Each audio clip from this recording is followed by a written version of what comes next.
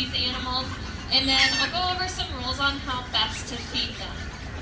Now, a common question that we get is, how do you tell the difference between a seal and a sea lion? Well, there are 3 easy ways to tell them apart. We do have 4 harbor seals in here, and the best way to tell them apart is actually if you look at their fur. You'll notice they come in all sorts of different colors. We have really light ones and really dark ones. They also have lots of different spots and speckles. Sea lions, however, are a solid brown color, and they don't have any markings at all. Another great way you can tell them apart is actually right now when they're swimming by you, you'll notice they're using their back flippers in a back and forth motion to propel themselves through the water. Sea lions, however, have very powerful front flippers that they use in an up and down motion, a lot like how the birds fly through the sky. Now, they also have the ability to rotate their rear flippers underneath their body so they can maneuver really well on land. Seals, however, have a fused hip bone, so their legs are permanently behind them.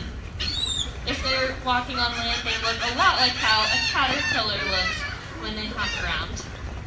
Now, the final way you can tell them apart is if you look at their heads, it kind of looks like they don't have any ears. But they do have ears, they're just missing that external ear flap that sea lions have. But just because they don't have that ear flap doesn't mean they're not good at hearing. Both seals and sea lions have excellent hearing above and below the water. Alright, now let me know the difference between the two. I like to talk about my favorite subject, seals and their pups. Now, seal pups are born between the months of February and July, and the mothers will give birth to 1 per year. What's really cool about the babies when they're born is that they can be about 20 pounds, which is a really big baby, and they can also gain 100 pounds after nursing for only 30 days, and then they're totally on their own. So whether they're born on land or in the water, they are ready to swim with mom. Here at Miami Seaquarium, we have a very successful breeding program with these animals. In fact, in the last 6 years, we've had 9 seal pups born. And in the past 7 years, we've had 5 sea lion pups born. We also have 3 generations of seals and sea lions living with us today, and it's all thanks to the amazing veterinary care, daily vitamins and supplements, and restaurant quality fish they receive every single day. They're also outliving their wild counterparts. In the wild, seals and sea lions are only living about to the 15-year mark. But here at the Miami Seaquarium, we have a sea lion that you might have seen in the show that's 26 years old. Another common question that we get is, how do you train the animals to do the amazing behaviors that we see, especially in the show? Well, it's all using a method called positive reinforcement, which is essentially when the animal does something that we desire to see or something that we would like to see, we reinforce them. And then when they do something that we don't really desire to see, we simply ignore it. There's a lot of different ways that we can reinforce our animals. I think their favorite is usually their fish. But they also get a variety of different foods like plain gelatin, and they love ice cubes too. They love to play with their water hoses and misters and a variety of toys. But can't forget good old quality time with the trainers.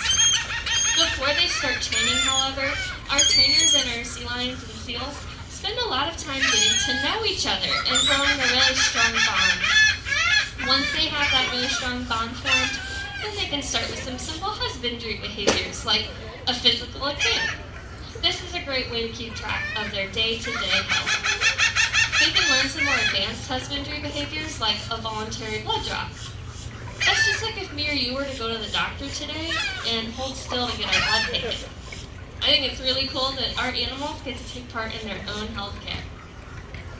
Our trainers are with our animals 365 days a year and are on call 24/7. So if you have any questions about the animals you see here today, please feel free to ask one of the trainers. They love to talk about the animals they take care of every single day. Alrighty, now that we've covered a little bit about these animals, if you have any more questions, feel free to ask me. But I think it's about time to go over the rules so I can open up our fish stand for you guys. So firstly, you'll notice the silver hand railing in front of you. Please be careful not to put anything past or below that silver hand railing. This includes your hands, any phones or maps, any dangling legs. please make sure they stay on your side of the silver handrail. Now, if you do decide to feed our seals today, which I hope you do, they're pretty hungry, please remember to just drop the fish directly in front of their noses.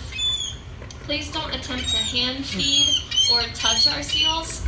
They can get our hands confused with the fish, so I don't want anyone to accidentally get bit. Now, please be careful of the birds in the area. These are wild animals, and they've become really good at stealing your fish. So please, when you get your tray, keep it covered at all times, up until the very point you want to throw the fish to the seals. Lastly, as a reminder, please be careful of the silver hand railing and don't put anything past it besides the fish you're about to buy. If anything does happen to fall into the water though, please let us know as soon as possible. If our seals eat anything other than fish, they can get really, really sick. So it's important to us that we retrieve anything from the water as soon as possible. And I think that about covers all of our rules. You guys look like rule followers to me.